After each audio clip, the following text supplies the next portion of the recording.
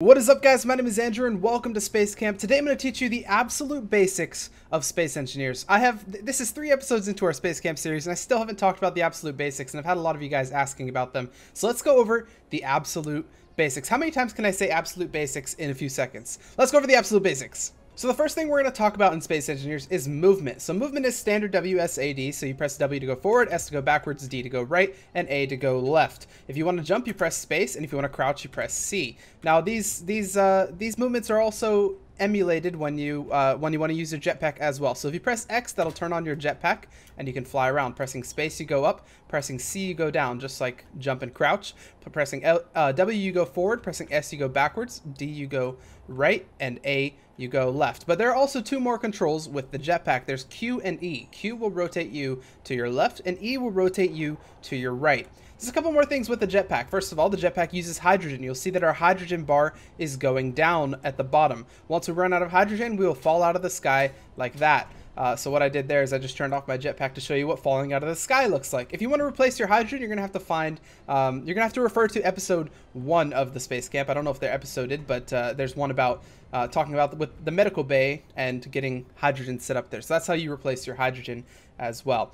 There's a speed indicator in your bottom left. It shows your meters per second, and as you go forward, that goes up, and as you slow down, that goes down. It doesn't go to the negative. It's a speed indicator, not a velocity indicator. So that's what you can see to see how fast you're going. In standard Space Engineers, the maximum speed is 100 meters per second. So keep that in mind. If you go too fast, you will die when you hit the ground. There's another thing with the jetpack called inertia dampeners. When you press Z, that turns that off. Inertia dampeners essentially keep you in place. So right now I'm not pressing anything. That's the inertia dampeners. I can press W and release. It'll stop me automatically. That's the inertia dampeners. If I press Z, it turns them off. I fall out of the sky. So now you can see me going up. When I release, it starts dropping me. So it's essentially, it's not trying to keep me anywhere.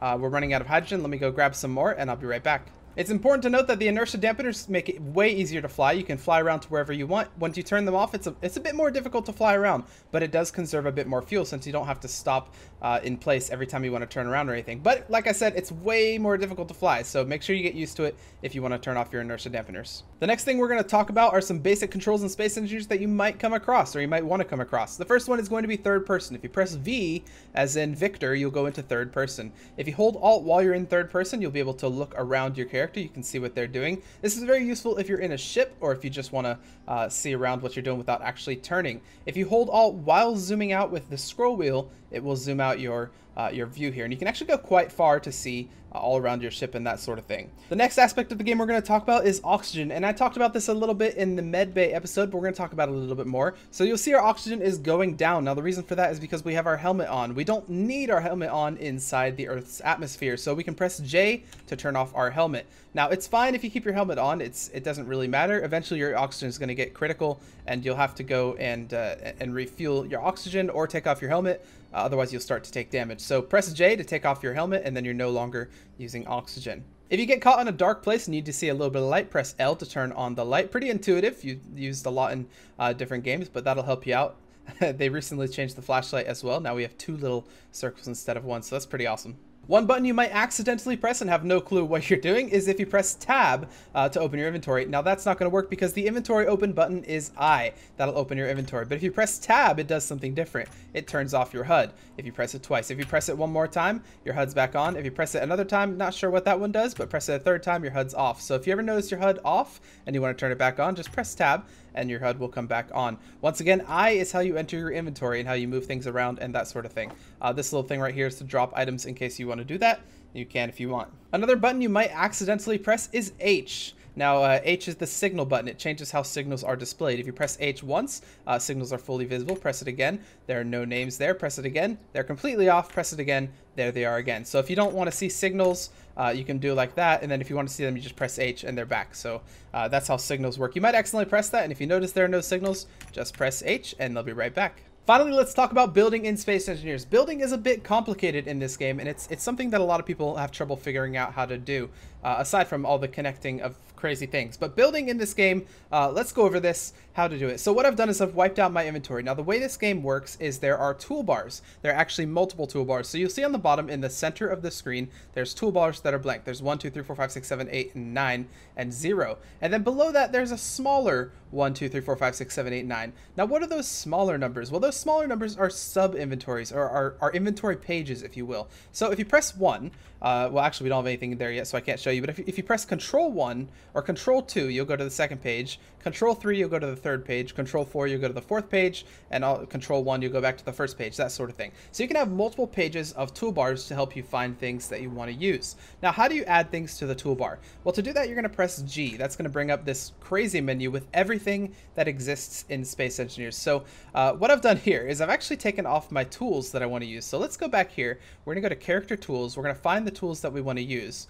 Currently, the only ones I care about are the Elite Welder. We can drag that down to number 1, and the Elite Grinder. We can drag that down to number 2. Now, if you're starting out the game, you probably only have the welder and the grinder and the hand drill as well. So make sure that those are in some easy to reach slots. The next thing we want to drag down is what we want to build. So today we're going to be building a steel plate, not a steel plate, but a block, a standard block, a base block. It's what our whole base is made out of. You can actually see it in the background. So what we're going to do for this is we're going to go to all blocks, click on light armor block, and drag it down. We're going to drag it to the number 3 slot just because it's convenient.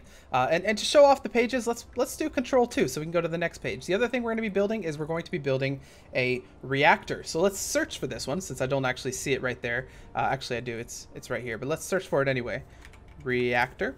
And there it is. We're going to be building a small reactor. We'll put it on the second page of toolbars here. Let's go back to the first page, make sure we have everything we want. That looks like everything we want is there, so let's head out and we'll start building. So the first thing we're going to be building is a standard block. We have it right here. We can see on the right when we pull it out that we've got the materials it requires. You see steel plate 20 on the bottom and then steel plate 5 on the top. Now there are meanings for why those aren't grouped together, and I'll tell you that in a second. But first, the first thing you need to know is if you want to build the if you want to place the item down, at least, right? There's a difference between placing an item down and actually building it up. So if you want to place an item down, you need at least 1 of the bottom material. So steel plate is the bottom material, so we need at least 1. Now let's look in our inventory.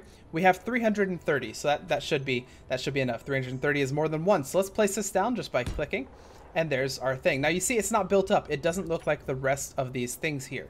So this is our kind of our shell of the light armor block. Now if you look over to the side, we see the bottom item, steel plate, has 1 out of 20. That's because it used up that 1 that I was talking about earlier. But to build this up, we need 19 more plus 5 more. Now what are those 5 more? Well, if you look to the left side of that little menu there, you see a functional line. Well, so the first 20 steel plates will make it so that that block is functional. It is now like a working block. So it will look like all of these, but the rest, the other 5 are going to be extra armor. So if you shoot it, it's going to take away the armor first. So that's how, if you shoot a block, it'll stay functional until that armor is depleted. So that's how that works. Now we have 330 steel plates. Let's go and build this up. To build this up, we're going to be using the welder, which you saw earlier we put in. So let's build it up. There we go. It's pretty fast, but we built it up properly. Now it looks like the rest of them. We can place a couple more, so we can place multiple actually. Let's just place a couple of these. We're going to weld this one up, weld that one up, and we'll fly up to weld this one just because it's past a little bit. Now that was an easy example. Let's talk about something a little bit more complicated. We'll press Control 2 to go to our second page where we've stuck our reactor. Let's press 1. We'll grab our reactor. And now you see, to place this reactor, the bottom item is a steel plate. That means we need at least 1 steel plate to place this. As long as we have 1 steel plate, we can place as many of these as we want to, even though they're not functional yet.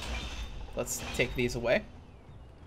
So the small reactor, it's going to require a lot of stuff. It's going to require 49 more steel plates, 40 more construction components, 4 more metal grids, 8 large steel tubes, reactor components, motors, computers, and steel plates. Now you'll note that the steel plates up at the top are actually past the functional level, so those are more armor. In case you want to add armor there. So let's check our inventory to make sure we have all this. I guarantee you we have all this. I made sure of it before we started the episode, so let's go ahead and weld this up. Now if we weld it up a little by little, I don't know if we can get it there. We're going to try to get it just above the functional level. There we go. Now it's a functional nuclear reactor. It'll work just like any of those ones over there that we built earlier, even though it looks like it's not done. Well, it is sort of done. It's just not armored up. So if we continue here, we'll armor it up, and that's how that works. If you want to grind something down, you take out the grinder. The grinder is the opposite of the welder. It undoes what the welder does. Now, everything in Space Engineers, save one thing, I'll tell you about that in a second. Everything in Space Engineers is a 1-to-1 ratio. So if I grind down this nuclear reactor, I will get all of the materials from the reactor, and I'll be able to place it and weld it with no problem.